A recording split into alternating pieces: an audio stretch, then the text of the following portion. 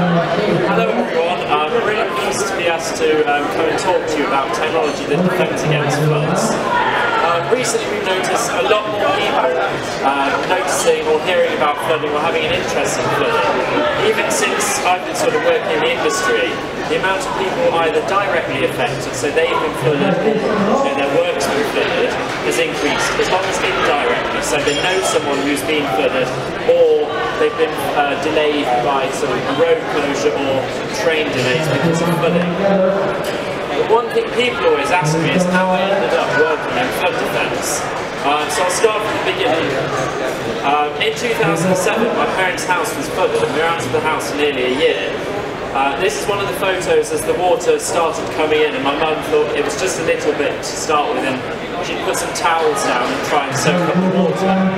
But it soon became apparent that it was going to be a lot deeper than that, and I've actually managed to dig out a video clip from 2007. You'll notice in it how much younger I am, and also it's really bad quality because we filmed it on a video back then.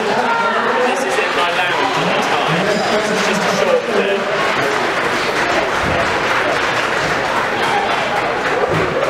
So the water got to about sort of calf deep in the house, and we were out of the house for nearly a year. I've got another photo here. That was us trying to lift up the dehumidifiers because it would film it again a few days later to save things. And that's a photo of the front of the house. But it was between June and July in 2007, flash flooding affected a number of houses, some up to 5 times, when the normally pretty stream that enters the village and then flows into a culvert spilled onto the road, making like a fast-flowing river. It was obvious after that that some action needed to be taken. So after the flood, the cleanup began, the dehumidifiers came in, the insurance companies and the reinstating work. And the picture on the screen here, that was our sort of hallway going into the dining room where they hacked up all the plaster and dug up the floor because it broke in the underfloor heating. Being flooded is horrible. Filthy brown water devastates the ground floor of your house. And I believe our insurance claim was about $120,000 to fix everything. The upheaval, expense and stress caused was great, and we thought we never wanted to go through the experience again. We also noticed that water wasn't just coming in through the doors, it was coming in sort of where the floors met the walls, through the bricks. So this is a photo you can see, sort of damp patches around the skirting board, where water was actually coming in where the concrete floor met the sort of damp-proof course of the wall. I always say it's similar to ants. Ants will find their way into your house and you have no idea where it's coming from. And it's exactly the same with water. You can seal off everything, but it will still find some way through. So we wanted to keep the water far away and try and stop it sort of at our boundary, which gave us an area to have pumps of some groundwater as well. But there's a certain apathy that surrounds property protection. People imagine it was a one-off or won't happen to them. And would you believe it takes an average of 3 times for someone being flooded before they'll take action. But once was definitely enough for us.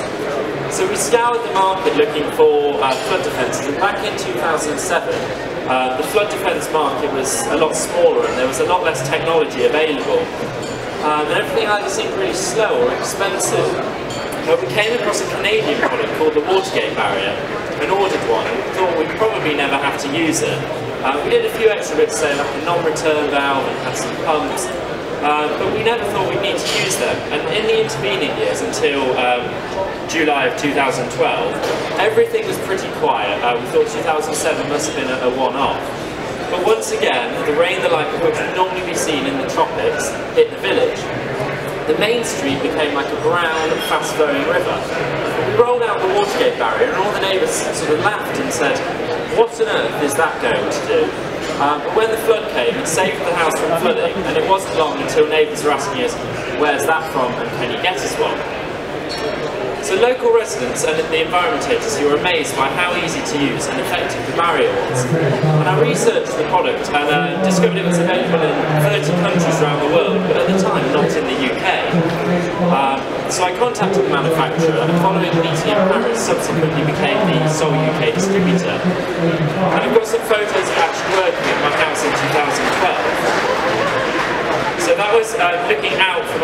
driveway into the road. And then that was looking at the house, so you can see the grass is still green. We have got a pump in the driveway, a small puddle pump, but the barrier kept the house dry.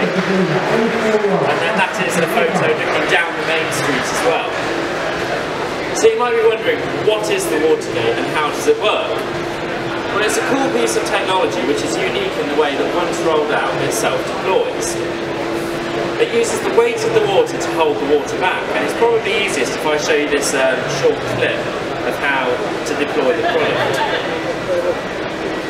So the barrier comes in a roll and you simply unroll it. It's highly portable and takes up barely any storage space.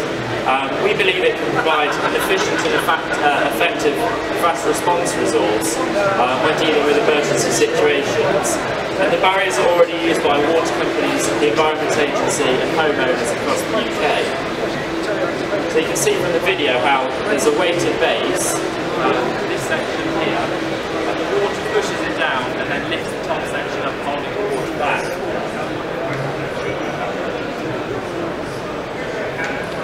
So we think the main rival to Watergate is sort of the sandbag. However, sandbags don't perform their primary role very well. They're also expensive because they're not reusable.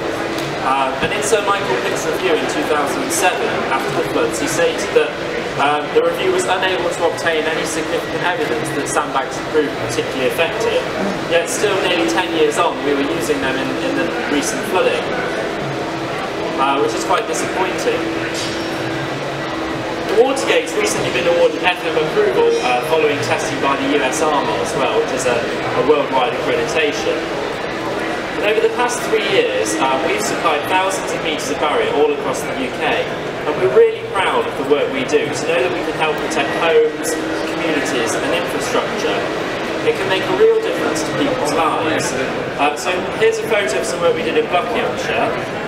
There's a crate there, you can have the barrier connected together, drive along and it will concertina and fold out the back of the crate.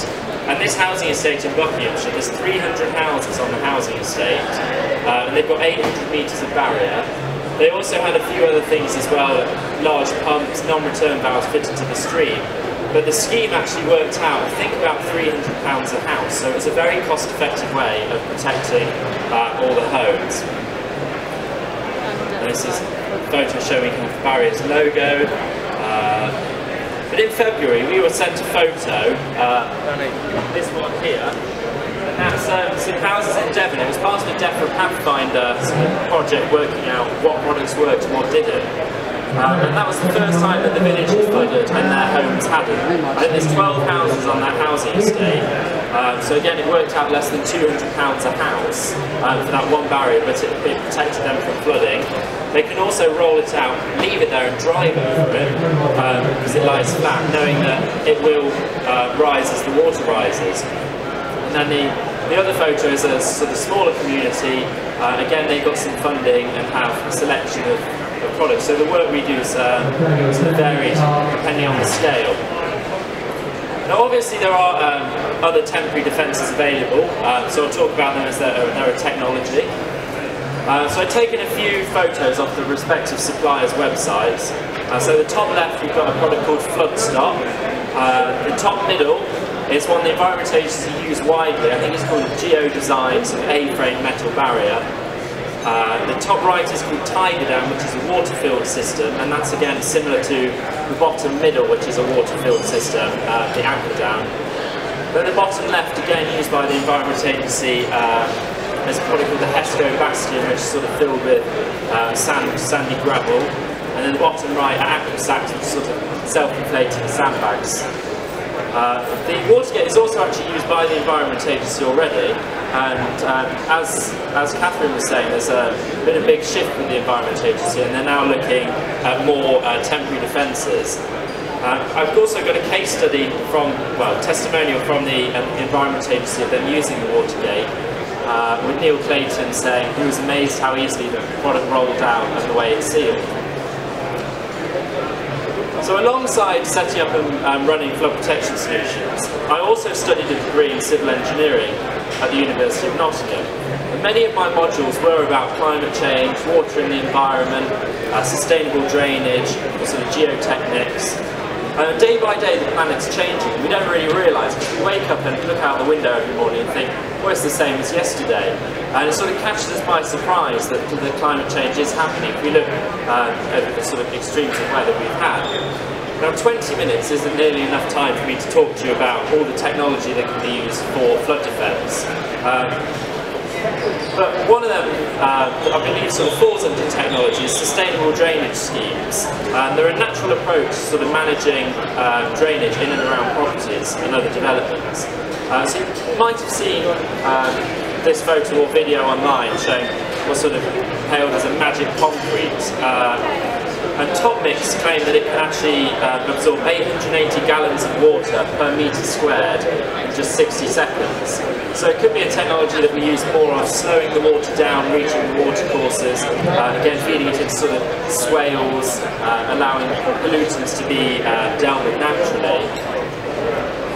And then another sort of technology that's obviously going to be really useful is flood level sensors. And with the sort of environment agency freeing up their data, as we've heard, this sort of gauge map's been able to be produced.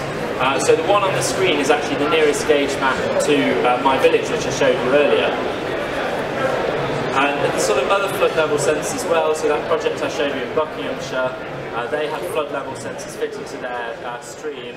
It alerts the council, and also water pumps can actually be as important as your barrier. So one thing I always like to sort of say as an example is if you had 2 inches of rain, or actually like in Cumbria, a foot, that's a foot that you've got on the dry side of your barrier, which needs to be managed and then pumped back to the wet side. So pumps are really important, and choosing a pump can be a minefield, but one of my favourite types is a puddle pump. So sort of, here's one I made earlier. These can suck down to 1 millimetre in depth, and they won't burn out in the same way that a sump pump will. So they've got an oil-filled chamber, so they can almost run dry, and suck down to really low level. So say even if you have a sort of washing machine inside, you can use one of these, and it's almost like a wetback that will suck the water straight down, and they're great for use in sort of flood situations.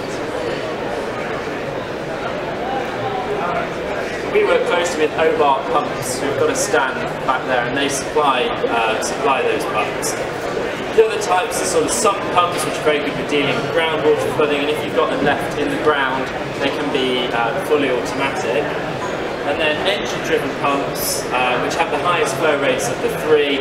They're great for draining large areas, and also great because you don't need an electricity supply to power them. So with these pumps, we'd always recommend you had a generator as a backup as well. We're trying to sort of simplify it down on our website because it is sort of a minefield. People don't tend to know what they're looking for. They just want a pump to help protect them. Another item that's likely to become more commonplace, we're dealing with sort of managing flood defence, looking at flooding, are drones. And actually, one of my clients went to see them, and somehow they managed to remain very calm. They knew they were going to flood, they'd had plenty of warning, and they'd moved everything upstairs, they'd done what they could, and he got his drone out and decided to film the water rising around the property, which is fascinating because you can see exactly where it was coming from first, how it surrounded the property, the sort of level it got to, and it was great for being able to design a flood defence scheme with them. But also sort of the drones you can use as well to inspect flood defences, so sort of maybe reservoirs that normally can be hard to access in flood situations. And they've had a growing number of applications over the past few years. They're now able to sort of carry sensors and cameras, and I imagine it's likely we'll see more of these being used. One of the things I studied with my degree as well, so using GPS to sort of improve the accuracy of weather predictions, and it's likely that that will continue to improve over the coming years, and again be a technology that can help mitigate against flood defences.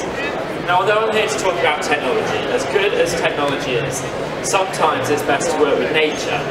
And the Wildlife Trust believes that the current flooding crisis means there's never been a stronger incentive to rethink our relationship with water and how we use our land and the space in our towns and cities. So it again links in with the sort of SUDS scheme I was showing you earlier. If we look back to sort of the Mississippi, we tried hard engineering, taking out the meanders, lining it with concrete to speed up the flow, and it didn't work. The river wanted to meander again, and it's now been left to sort of do what it wants naturally. And I think we're sort of starting to look at the same thing. How can we slow the flow and actually use nature to help mitigate against flooding? But it doesn't matter how good technology is, we obviously need to use common sense. So we always pride ourselves on making sure our clients know that they know how they're going to use the kit they've got. So training is an important part of flood defence. And that's all I've got to talk about. Oh, in fact, no, hang on. Oh, I was going to just briefly talk about flood plans. I was recently having a chat with Paul Lockhart from the environment team, so you might know him. We were talking about flood plans, saying that everyone should really have a flood plan, even if you're not on a floodplain. Because Paul was saying to me that he'd got a hot tank in his loft, and it leaked whilst he was away. And when he came back, everything was soaking. He had no idea where he turned off the water. He had no idea where he kept his insurance documents, and really he needed a grab bag of kit of stuff that he could take away quickly.